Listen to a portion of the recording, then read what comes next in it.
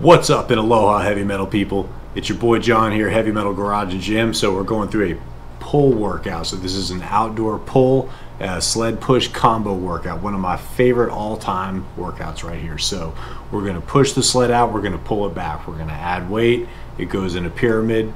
You're going to see I've got the 100-foot rope attached to it, so I can push it all the way out and then pull it right back. So I use this as an upper body workout, but it really kind of builds conditioning overall, especially as you push the sled.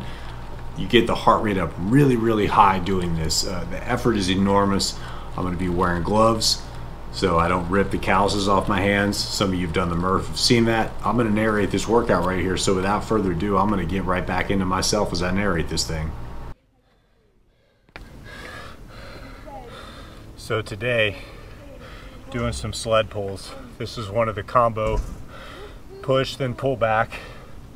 Just attach the rope, simple as that.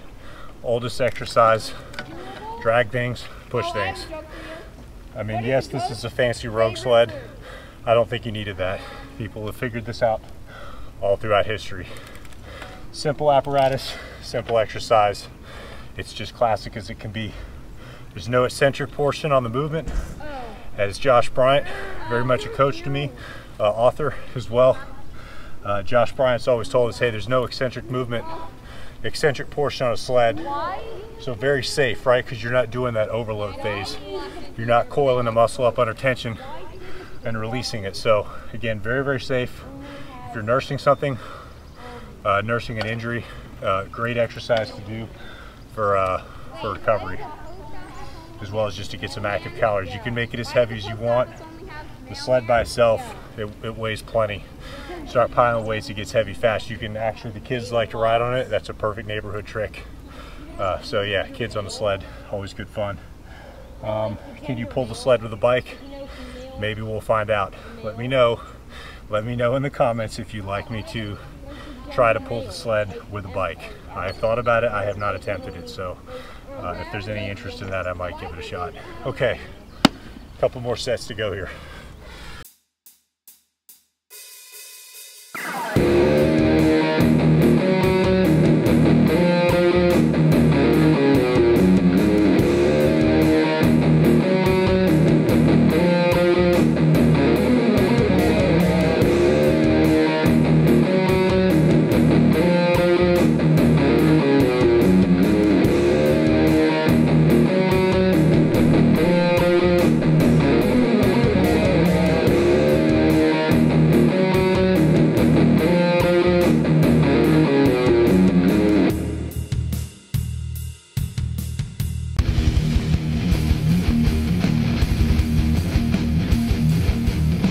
So we got a push and pull workout here. So I'm going to push the sled out, and with this cul-de-sac, the way it works out, it's almost exactly 100 feet. So you'll see that 100-foot rope right there, which has a carabiner on one end. I'm able to push it all the way out, pay the whole rope out. The bitter end of that rope I'm going to be able to pull. So it's got a plastic coat on the end of it so the rope doesn't get frayed. So again, great simple outdoor apparatus right here. You'll see that crate on the left of your screen there is the one that I use to store the rope, and you're going to see as we get to the end of the video how I use to store that rope. It actually all fits inside that crate nice and neat, stacks up inside. So fast forward to the portion where I walk back on this one. We'll get back to that. So I did edit this video a little bit out of sequence here. I'm going to show you as I pyramid the weights up, right? So I start out with just the sled, and then I start adding a plate, add a plate. It doesn't take a lot. Usually 2 plates on that Rogue 1.2 sled are enough. You cannot pull that thing back. Also, the way the crown of that cul-de-sac works, it basically on the far side of that, from the middle of the cul-de-sac and beyond, it's actually pulling it uphill. Now for Mississippi, hill, you know, we're talking like 2% grade is considered a hill in Mississippi. So here comes Alistair. Hello, YouTube. This is one of the fun things, right? Is when the kids come out to play. This is just great. Can you make a dinner out of Yep. There you go. Good. Good. Yep. You guys all give it a shot. Alright. You guys want to play tug of war with the sled? Yeah, sure. I have a question. Yeah. I have a Guys, try to get the sled over here. It's gonna take all of you, I bet. So let me move the mic out of the way. Yeah, thanks. Everybody shake and make a wave. Here we go. Car's coming, so. Whoops! I accidentally knocked down the GoPro. Oh, did you not? I accidentally knocked down the GoPro. Oh, Danny, stop. No, Danny! What are you doing? Don't go that way. Danny, what are you doing? You're going the wrong way. You're not supposed to go around it. You do briefly block traffic. Okay, let's go. I accidentally knocked it. Okay, so it's all right. Should be okay. Oh yeah, it's tough. It'll be fine. Yep, no harm. How can you make a dinner out of this stupid person? Just reset. Well, you use them as Kids are taking the slack out of the rope. It's beautiful. Again, just build it and they will come.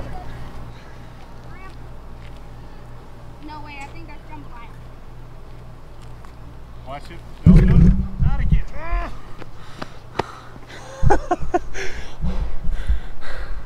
All right, go for it. Oh gosh. Yeah. There you go. Good.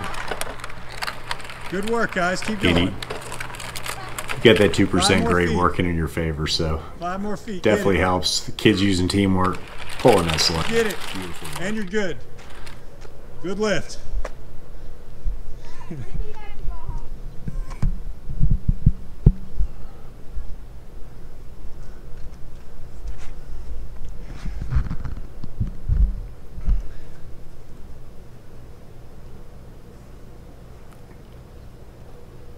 All right, I'm going to pay it out some more, okay? The kids want another go at it. They're probably going to lose interest fast.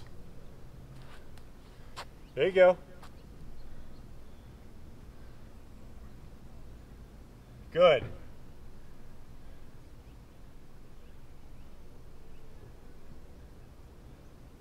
That's a good tactic right there. Good exercise. Whip it. All right. Don't let it whip this over again. I'm going to push it out, all right? We can pull it back together when I get back. 2 plates is actually pretty heavy with the sled. It likes to dig the nose in pretty good. It's got those polycarbonates on the skids, so it's got plastic sliders, if you will, so I can push this on asphalt. It doesn't do any damage to the sled itself. Those plastic sliders are great. Highly recommend them. Even if you use this thing indoors, I still think it's a good idea to put those polycarbonate skids. If you're doing anything with those steel, the actual steel rails, it's gonna abrade the steel. So there's Alistair. Giving it his best shot. He just doesn't weigh enough yet. Yeah, what are you doing, Danny? Why are you going?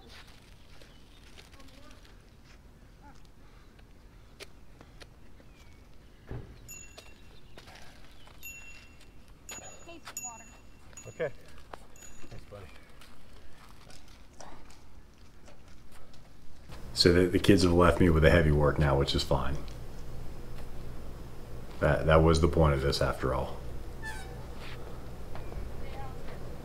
You went inside. Just some heavy work. And I'll tell you, after doing this work, you will feel sore in your upper back. And I tried to pull it. yeah, it's pretty heavy.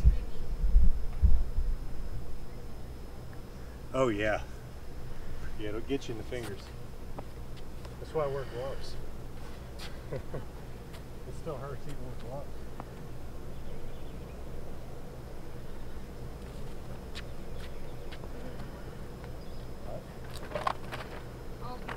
There goes Danny. I'll let you go. You can ride over the... So I'm firing up the music here. Again, another reason why I do that, especially wearing headphones in this, is I don't own the rights to commercial music, obviously, so I don't need to get in trouble with YouTube or Facebook or anybody for sharing music. It allows me to keep the music in my head without, getting in trouble by sharing it audibly. I'm always happy to share playlists. I'm on Spotify, so love to share the music that I listen to. Generally some mix of heavy metal and EDM is usually what gets me going these days. So you just feel the fire in your upper back on these. Like your hands burn, your upper back burns, your biceps burn all the way down your forearms. It just feels like fire. So anyways, several trips down and back, and then you're going to see me. I'm going to fast forward this here as I start peeling plates off. And again, the pyramid down, you start taking a plate off and then you push it out. You're going to want to go, I went up to 2 plates on this because again, you start pulling more than 2 plates. I can pull it, but God almighty, it is just too much to push it out and pull it back. So I can do about half the cul-de-sac. That 2% favorable grade on the near side is usually good up to 3 and 4 plates, but you're not doing full laps down and back with 4 plates on that sled. It's just, it gets so heavy. So anyways, full pyramids, starting with a sled, 1, then 2 for 2 trips, then 1, then 0. Taking the plates apart as you put them out. So just a classic pyramid workout, and again, it works your upper back, your lower back, and I'm alternating seating and standing. Okay, pyramid down, pyramid up, pyramid down. So it's easy when you're adding plates. You work up to your max working weight, then you start peeling plates, put them back. Nice natural flow to things. So I'm pyramiding down. My hands are getting wore out even under gloves. You'd be amazed. You don't even need, you will get your hands destroyed without gloves quickly. With gloves, you will still get your hands destroyed quickly. So anyways, let's wrap up the work here. I'm gonna pull this back one last time just to show you. Again, that's a good tactic right there. Just throwing a nice wave in it just to pull the slack free. The alternated seating and standing. So seated is harder. So anytime you want to do this and you take the leg drive away from it, it makes it that much harder. So as I deload it, I'm doing less weight, but this is much more work doing it from a seated position because you cannot incorporate that leg drive, that full body drive to drive that rope home. So this is a lot more work right here. You feel it in your upper back, you feel it in your traps, you feel it all the way down your forearms. And again, you can't do this without gloves. Kind of the same way as, CrossFit style workouts where you're doing a lot of reps on a pull-up. It's just going to rip the calluses right off your hand and you're going to have a bad time. So highly recommend doing gloves anytime you're on a rope. Happens to be a natural fiber rope, but even the synthetic fiber ropes are going to tear your hands all the way up. So with that said, we're going to just throw the rope free. Again, it makes plenty of space as you push it all the way back out. But you're going to see on the fast forward here as I start to pile the rope up, makes a pretty easy cleanup. Again, just a great way to take advantage of some nice weather and get some really solid work in. Just some classic, no eccentric work. Just a great push and pull work. So the conditioning counts for the push out, and then the pull back counts as an upper back workout. Supplement with deadlifts if you really like. So you're going to watch me here coil the rope up. Everything, removal's the opposite of installation. Anyways, thanks for watching, and I'll catch you guys next time. Heavy Metal Garage Gym, John signing out.